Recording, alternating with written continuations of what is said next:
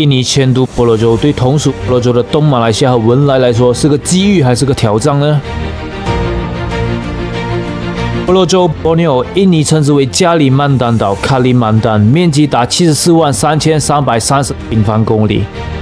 比2个马来西亚加新加坡再加文莱的面积还要大，约20个台湾岛的大小，是世界第3大岛，仅次于格陵兰及新几内亚岛。该岛在主权上分为3个国家，北部属于马来西亚和文莱，南部则属于印尼，印尼占大份。该岛约73% 的面积是印尼的领土，东马来西亚的沙巴州和沙拉越州则占该岛的26% 的面积，而曾经救援整个婆罗洲的文莱，如今仅占婆罗洲陆地面积的0.8%， 5765平方公里，大约 相当于7.9个新加坡的大小。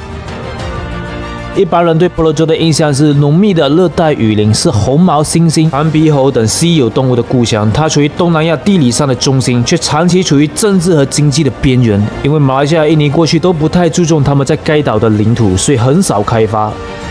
而占地约0.8% 的文莱国，因其体量不够大，无法支撑起整个婆罗洲的影响力和地位。 大家好，我是尼克斯，尼克是一个专注提供国际知识的频道。如果你还没关注我的话，现在是时候关注了，还记得打开了小铃铛，我会每周更新。上一期我们就谈到了印尼将征兵5万至婆罗洲，而马来西亚文莱也可能会征兵以保持战略平衡。如果你没看到的话，请按上面链接去看，或等下来频道找也行。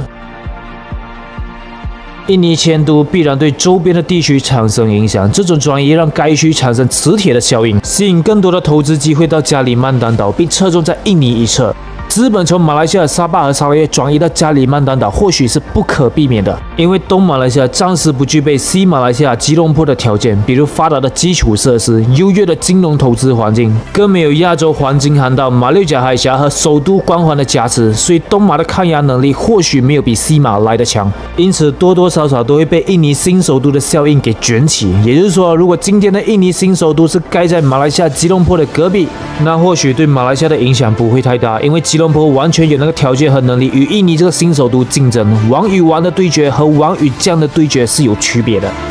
但鉴于马来西亚的农业和工业过去和现在都非常依赖外劳，而印尼方面早在几年前已经部署能力，减少输出印尼劳工到马来西亚，并引导这些劳工前往加里曼丹岛为该国开辟和建设新首都。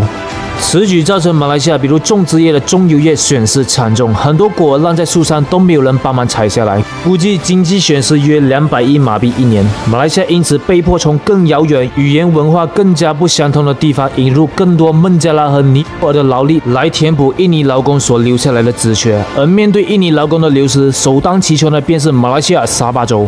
沙巴州拥有丰富的动植物多样性、热带雨林、可开发的肥沃土地、多样化的海洋资源，以及可以重新种植的替代作物。但此类经济活动，尤其是与3D dirty 肮脏、dangerous 危险、difficult 困难相关的行业，马来西亚人是不会想干的。